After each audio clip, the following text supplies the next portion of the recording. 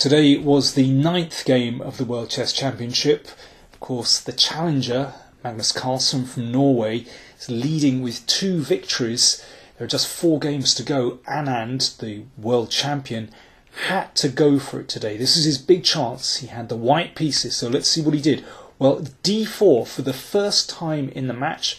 He's played d4. Now he had a whole day to prepare something special, and, well, let's see what happened.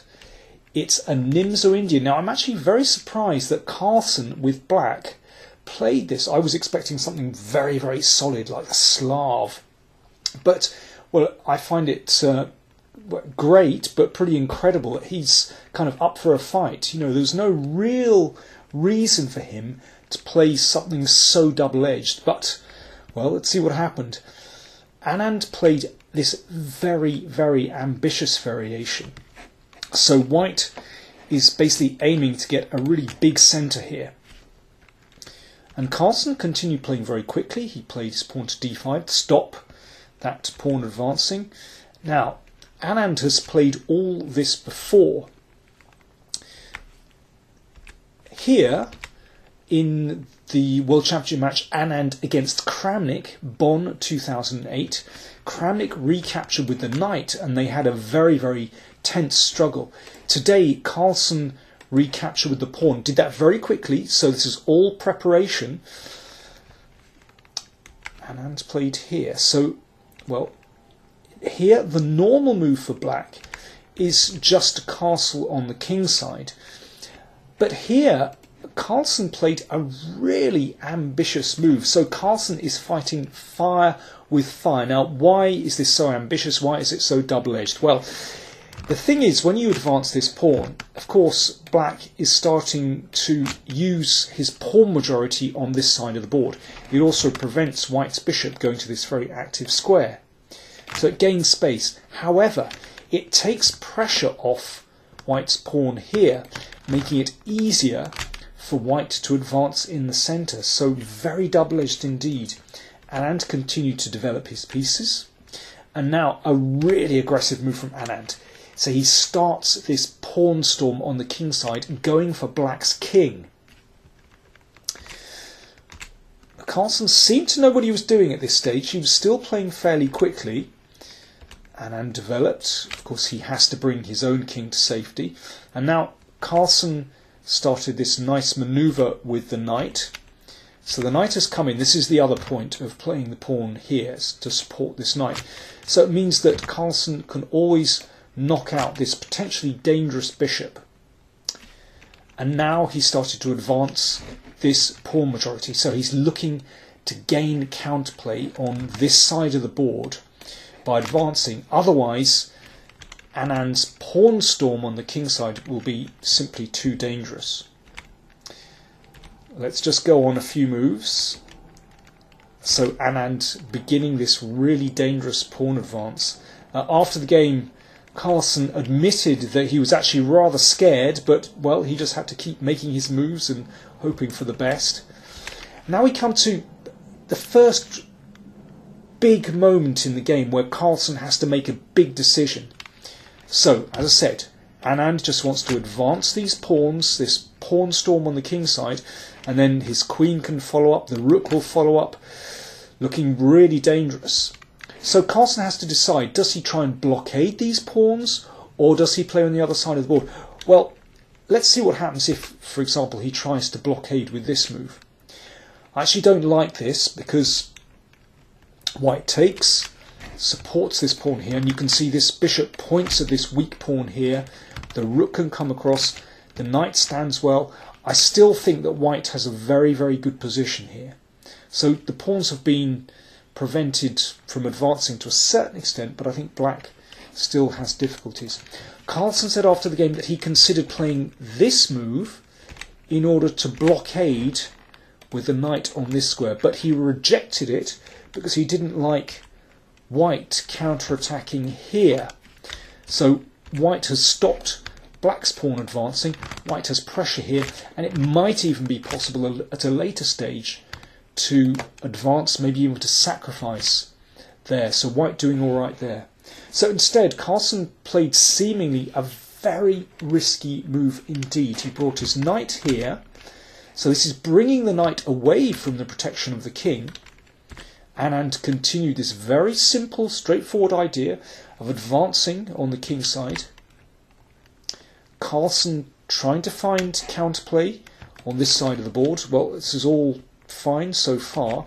Now the problem with this is that after this exchange, Anand exchanged the rooks, and this drags the knight away, miles away from the protection of the king. And at this point, I honestly feared for Magnus's position, because it's so easy for white to attack here. And Magnus played this very uncompromising move. Now, if this were an endgame, if you took the queens off the board, then this protected pass pawn, you can see this wonderful pawn chain, this protected pass pawn here, would be very dangerous indeed. But first of all, Carlsen has to survive the middle game attack. So Anand moving into the attack, Carlsen had to bring his knight back, and this is already reaching critical proportions for Carlsen. He blocks the king side. Anand switched over, so Anand threatening to play the queen in to deliver checkmate on this square. It's such a simple idea. Carlsen, well, if he plays the king into the corner, for example, and defends the mate with this move, so the rook defends the mate, then the rook swings up, and very simple idea of bringing the rook here. You can sometimes even, well, you're threatening to sacrifice the queen and deliver checkmate. Very dangerous. But Magnus played the knight back, so the knight protects this square. So Anand's queen came in. So not possible to play the queen in at the moment, but white has this plan of shifting the rook here and then delivering checkmate on this square. So Carlsen needed something pretty big in order to stop this threat. He tried this pawn move.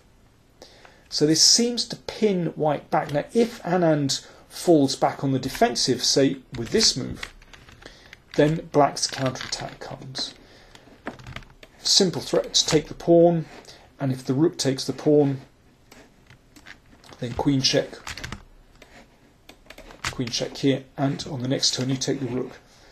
So Anand realised he had to keep attacking. He played an extraordinary move here. He played the rook up the board.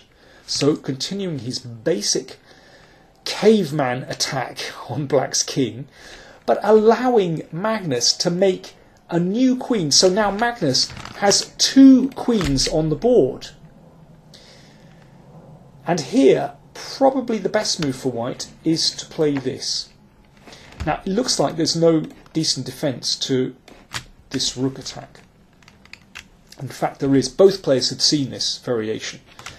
The queen comes here, the queen shifts back, so you give up this new queen, but after this exchange, the bishop comes in, protects this pawn. Black is still a piece up here. Now, both players calculated a very long variation here. They calculated this move, and they both thought that probably black, after giving up this piece, giving the piece back, black should be a bit better here, because actually white's king is more exposed than black's. But they both thought that white should be alright in this position. But Anand was looking for something stronger. Instead of playing the bishop back, he played his knight back. But he'd completely forgotten something. He'd completely forgotten that after this move, the queen covers this square, and if the rook comes over, black can simply take that off, so there's no more danger to black's king. Black has an extra rook in this position. And after, say, queen here, black's counterattack starts, and black, with his extra rook, will win the game. So after moving the queen here, after Carlsen played here, Anand actually resigned the game. So, quite an extraordinary game. So far in this match, we've seen Magnus Carlsen's wonderful endgame technique. That's how he's won his 2 games. Today we saw what incredible self-confidence he has in taking on Anand in this really sharp opening. So he's fighting fire with fire. Took incredible confidence. But also we saw what incredible calculating skills that Carlsen had.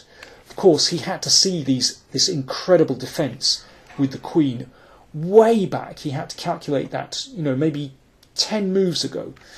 And he calculated with accuracy. So, with 3 games to play, Magnus Carlsen just needs 1 draw from those last 3 games in order to become world champion. They play the 10th game tomorrow. Will it be the last game? We'll see. Till then.